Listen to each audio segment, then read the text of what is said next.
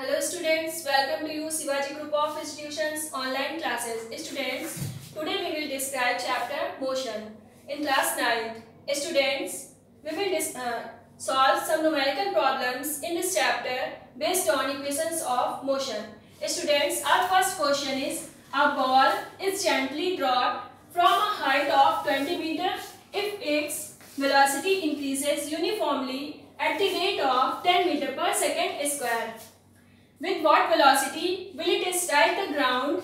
After what time will it strike the ground? Students, in this question, height of ball from the ground is given 20 meter. So students, distance s is equals to 20 meter. And if its velocity increases uniformly, students, as we know that rate of change of velocity is known as acceleration. So here acceleration is given a is equals to 10 meter per second square. Students, here initial velocity of ball, because we drop ball from a height. Okay, here initial velocity u is equal to 0. Students, we have to find here final velocity of the ball. When will it strike to the ground? In final velocity v is equals to what? Students, after that we will find time taken strike to the ground. T is equal to what? Students, now we using here equation third, motion's equation third equation of motion. We know that v square is equal to u square plus 2as.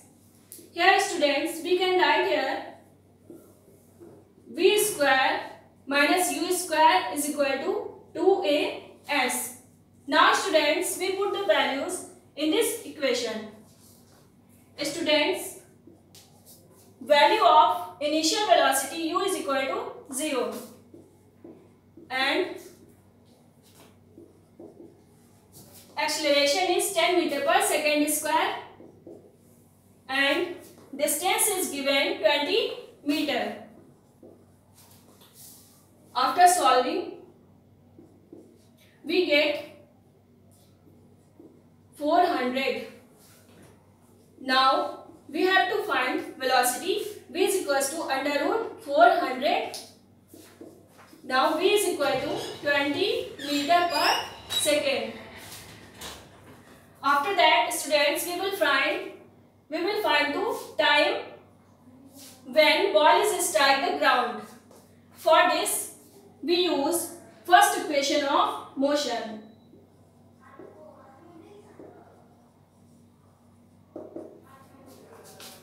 Students, first equation of motion is equals to v is equal to u plus a t. Students, here we can write v minus u is equal to at. Now students, we have to find time, so we can write here v minus u upon a. Now put the given values. V is equal to, we have 20 meter per second and u is equal to 0 and acceleration is equal to 10 meter per second square. Now students, we have 20 upon 10. After solving this, we get 2 seconds. Students, this is the time when ball strike the ground.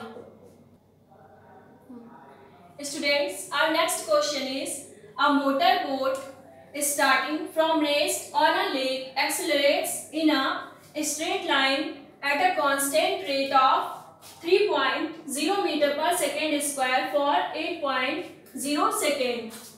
How far distance does the boat travel during this time? Students, in this question,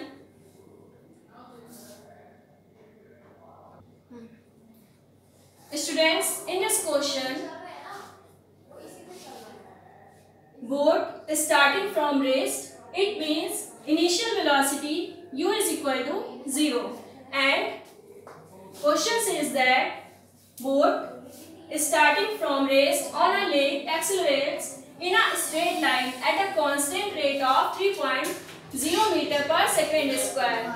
It means acceleration is given a is equal to 3 meter per second square and time is given t is equal to 8 seconds. Students, question says that how far does the boat travel during this time? Now students, we have to find distance. S is equal to what? Students, by using second equation of motion,